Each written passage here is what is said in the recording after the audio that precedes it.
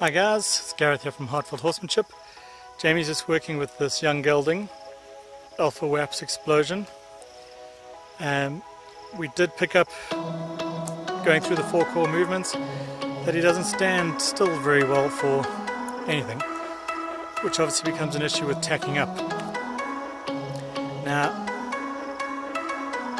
I know a lot of people say, well, just have someone hold them to tack them up and then have someone hold them to get on. The issue there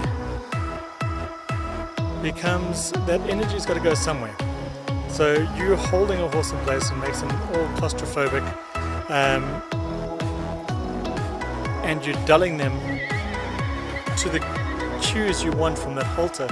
Even if you ride in a snaffle, pulling on the halter all the time or pulling on the bit still dulls your horse.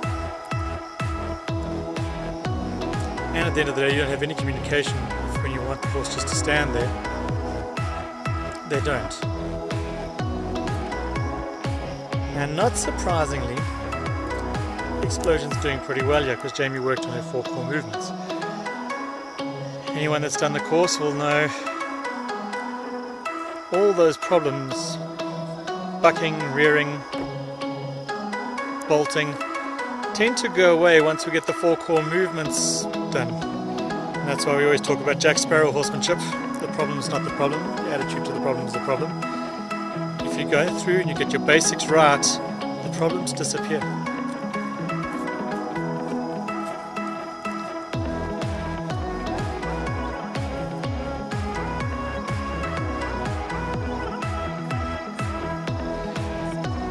Yeah, so this morning session has made a massive difference to this aspect.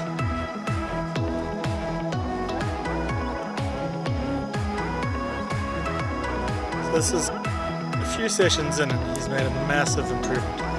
Now his biggest issue is going to be getting that bridle on. Apparently he turns into a giraffe, makes the spots count for something else.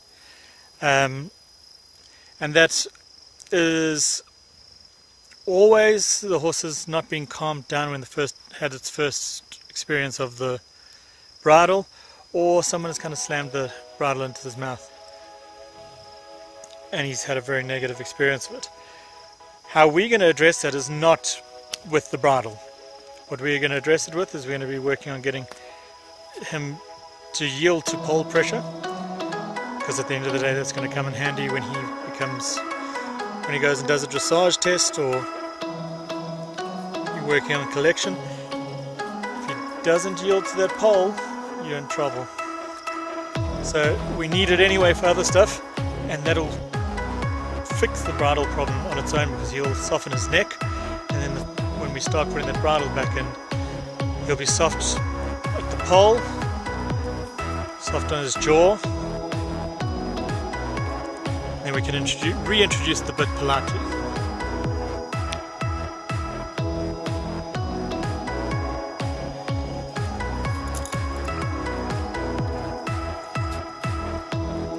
Jamie's had a very full day of horses, but she's going to give it a go with getting the saddling done. Now this might be a process of, in order to get a short enough video, we'll show you our start point and our end point. There's quite possibly a fair amount of work in between.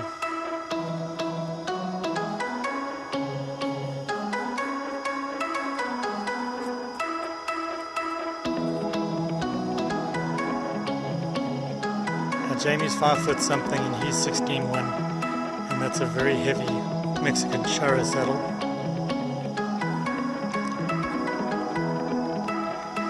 Yes, he has been produced as a show jumper. He's going to carry the heaviest saddle possible. Good job. The problem is not the problem. The problem is your attitude to the problem.